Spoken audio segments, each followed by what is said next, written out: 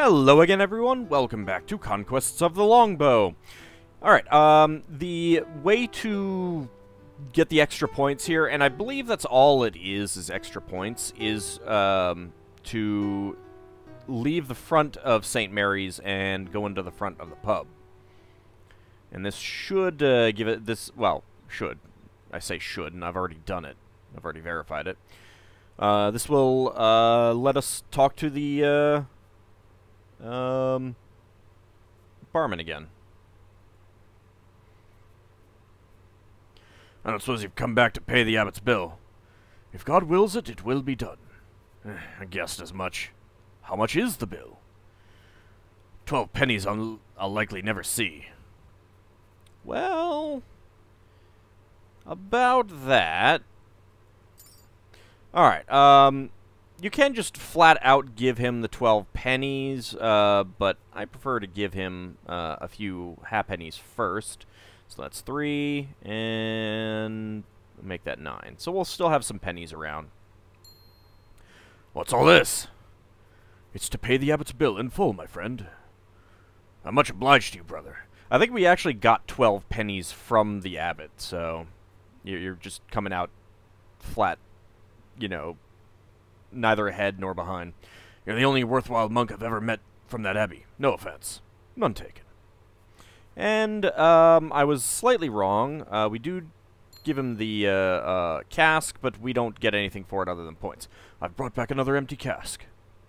You are a good fellow. Do you want a filled one to replace it? Nay, not this time.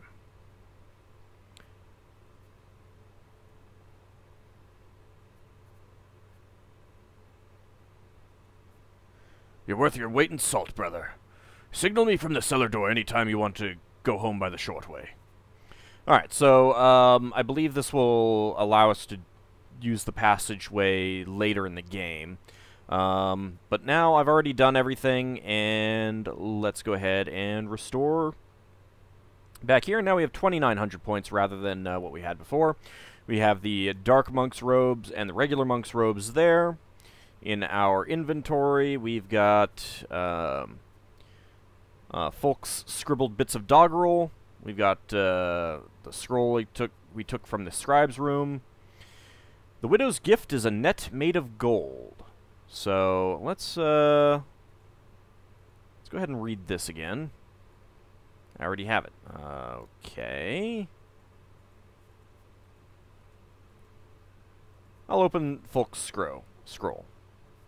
I'll open the hand scroll. Eh? I already have it. Oh. Geez, I have to open it every time? Okay. Let's see. Let me pull out. I'm not sure if this is, if this changes from game to game, but, the trees argued amongst themselves. Beth bragged. So that's B. Oktak said, much is made of me. That's B-O. N for neon. I for idho. T for tin. A for Ilum. And S for Siley. I believe I read that before. Every tree is first among trees, and first they are in order spoken. Okay. This wooden box is cleverly made. It is locked, but with no lock that I can see.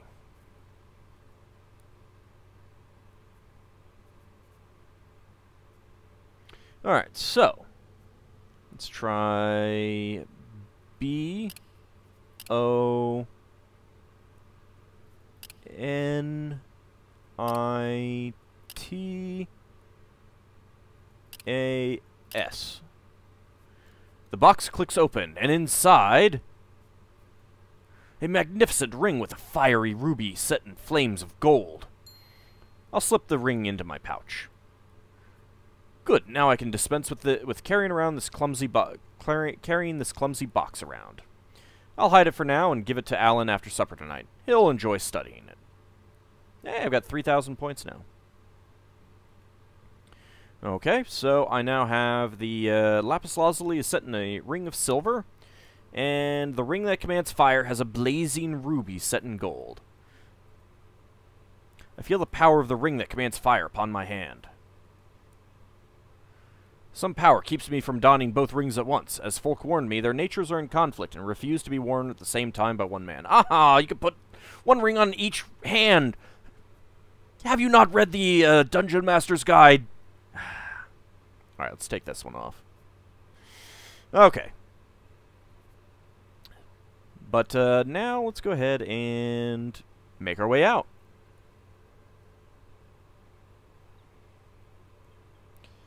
And no one is around. All right. Well, that's fine. We got our rings, and that's the important thing.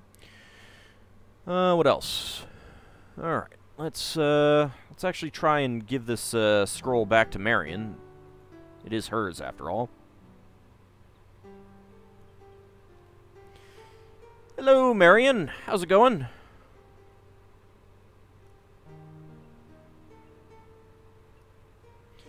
"'Tis good to see you safe, Robin." I liked him better with the robe. That portrait was much better.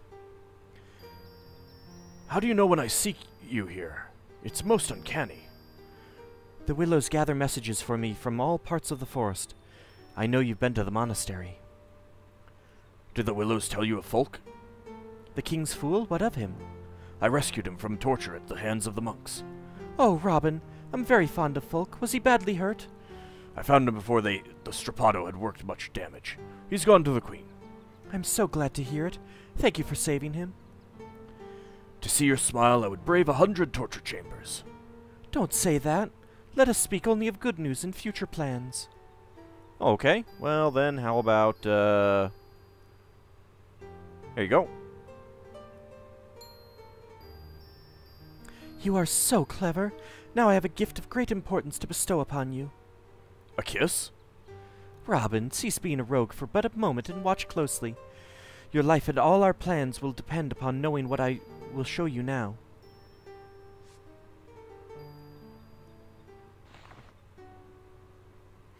Alright, so this is in the manual. You could certainly do a screenshot here. Let me just double check to make sure it is right. Yeah. Yep. Alright, good.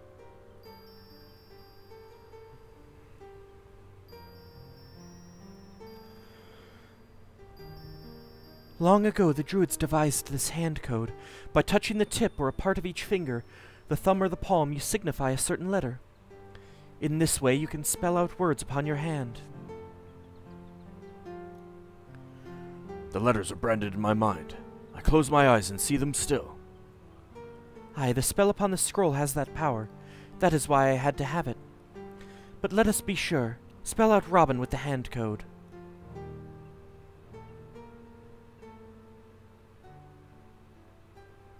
Oh. It's doing it automatically.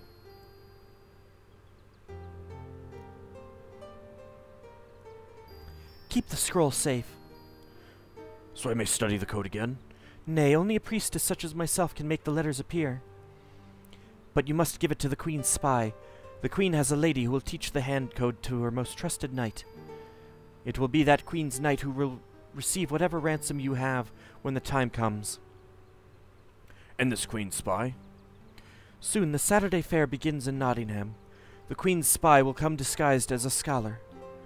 Amidst the numerous merchants and vendors from all parts of England, he can mingle more safely. He'll carry a book containing royal coats of arms." "Mayhaps he will mingle freely enough, but you've said naught of how I shall perform this miracle." "I would do it myself, but I'll be too closely watched. If you doubt you can carry out such a difficult task—" "Little vixen, you prick my pride, knowing full well I'll die of shame before I fail you. And how prettily you blush, knowing I've caught you out." "I keep forgetting you're not like other men. But truly, if it is too dangerous, I won't ask it of you. The prince will also have spies there." "Do you think you could keep me away from Nottingham's largest fair? The archery tournament alone would draw me in." "As the sheriff will expect." "I can fool a sheriff." "Robin, if you do meet me in the town, we must act as strangers." "I'll take care not to endanger you. Now, how am I to find this queen's spy? There could be more than one scholar." "Aye, And he'll be testing you as well. When you speak with him, you must ask him to show you the coat of arms of the Cornish kings. He'll open his book and show you coats of arms. You must be sure he shows you the right one. When you see the correct coat of arms, give him the hand scroll at once. And after the fair, shall I meet you here again? Or will you come to my camp and meet my men? Why, I'd like that. I'll come on the night after the fair. I'll watch for you. There's something I wish you to do even before then. What, another task? This is for your own protection. Now that you know the hand code, you must seek out the green man who dwells in the ancient oak. I know the grove and the oak well. You seem most anxious about this. The sheriff has been raising a force of men and threatens to scour the forest clean of outlaws. If you can gain the green man's protection, it could save your life. I'll heed your words and do as you ask. Can I show you this again? Blessed lady, how did you come by this? I dreamt of you. I thought I showed this before. You danced in a circle within this very grove. You saw the spiral dance? When you reached the center, you vanished and left this behind. I awoke and found it clutched in my hand. You're trembling. I don't mean to frighten you. It was you. I also dreamt, but I couldn't see you. I danced and felt you watching, but I wasn't afraid. I felt they were the eyes of my true love. Ever since I saw you, I hoped. You see, I also found a token when I awoke. And mine is half a heart, like yours, but made of diamond. Look!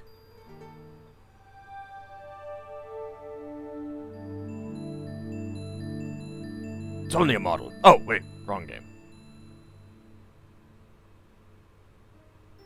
Not sure if I should have done this yet. Did you create this? It can only be a gift from the Blessed Lady, the Virgin Queen of Heaven whom I serve. I'm a priestess of the ancient powers. I dance the spiral dance for the health and regeneration of the forest.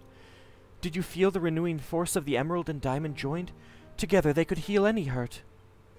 I felt it as surely as I feel my love for you. Will you pledge yourself to me, Marian? By these tokens of love I plight my troth to you, but the fulfillment of our love must wait. Before an outlaw and forced priestess can be free to marry, King Richard must return.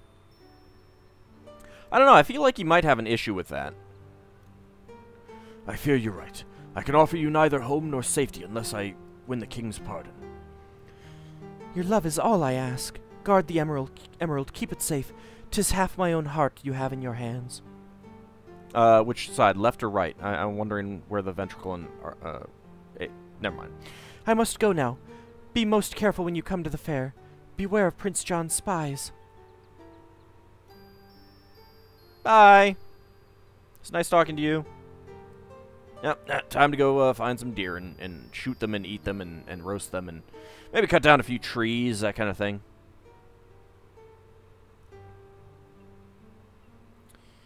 Alright, I think we need to, like, wander around and look for something in the woods.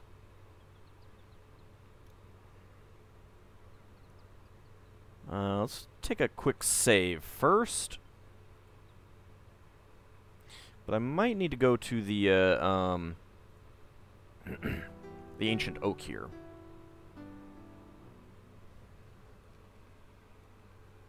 Let me see.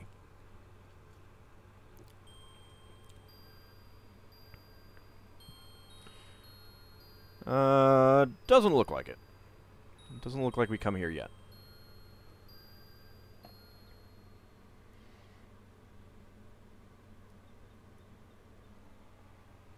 Oh, I think I wanted to go south from here.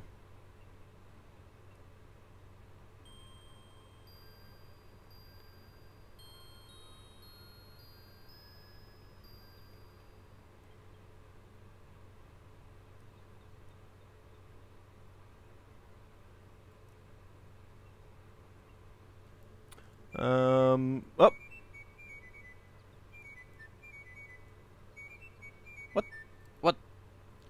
What?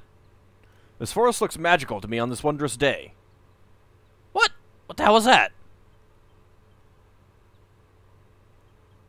Alright, let's see if we, do that again, if, it will reappear.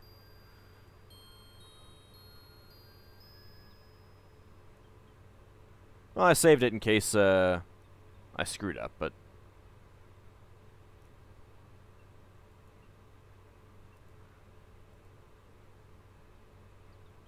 No? Ah! I hear it. At last, Pixie, grant my wish. I wish...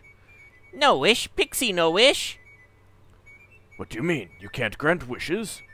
Pixie no power, Green Man big power. Green Man sleep oak, dream magic all forest. Say go, Pixie take Green Man. Green Man all wishes. Say go. Very well, go. All good, follow.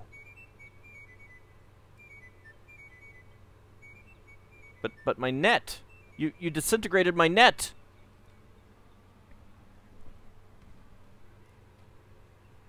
I assume I could have looked at him, but whatever. That would have required clicking on a moving object. And that seems like more trouble than it's worth.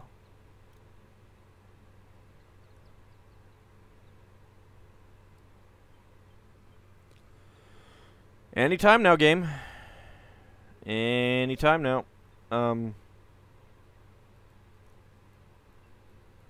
Are you broken? Did you break on me?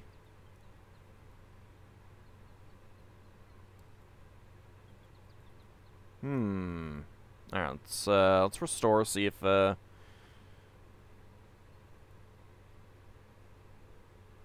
see if that fixes it.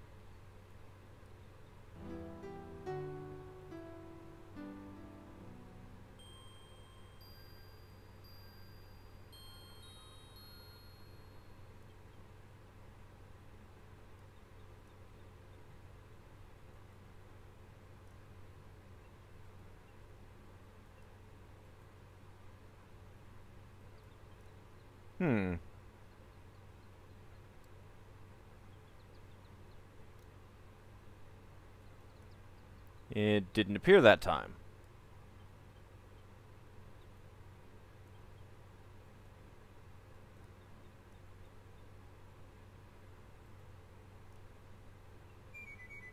Aha!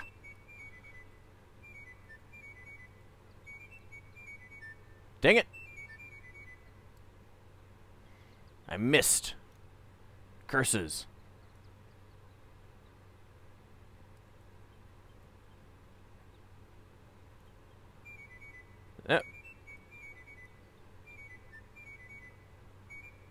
How did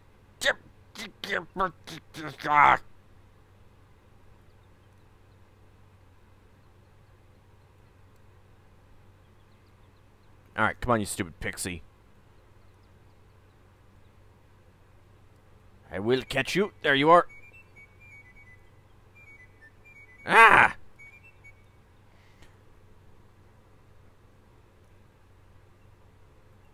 So, of course, I did it on my first try, and then I can't do it again.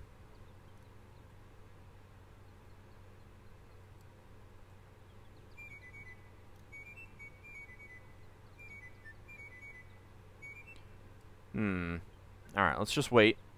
Maybe he'll come back.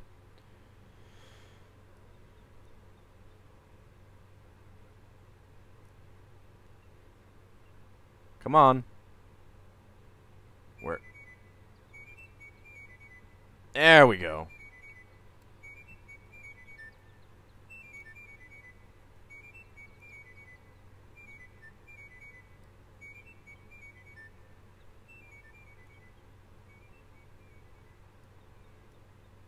Okay, is it going to work this time? Yes! Excellent. Don't look much like a pixie. Where are your wings? Old Man Oak, Father Tree, Green Man, come and see. Man, if only Gawain were around. I heard my wood child call. So, fleshling, you seek me. I am here. Do you rule the forest, Green Man? I am its heart and soul. My will moves from root to root. Don't you dare break out into any tapau, cause, you know, that sound annoys me. My thoughts sow in the leaves. The pixie said you grant all wishes. They are acorn imps, foolish and rootless. Wishes are the dream stuff of fleshlings. Mine is the power to grant you the protection of the druid trees. But my protection is not easily earned. My riddles are perilous. Those who fail my test join the forest and are never more clothed in flesh. Dwell upon that before you speak again. Okay, sounds like we want to save again. And actually, you know what? Maybe we'll do the riddles in the next episode. See you then, everyone.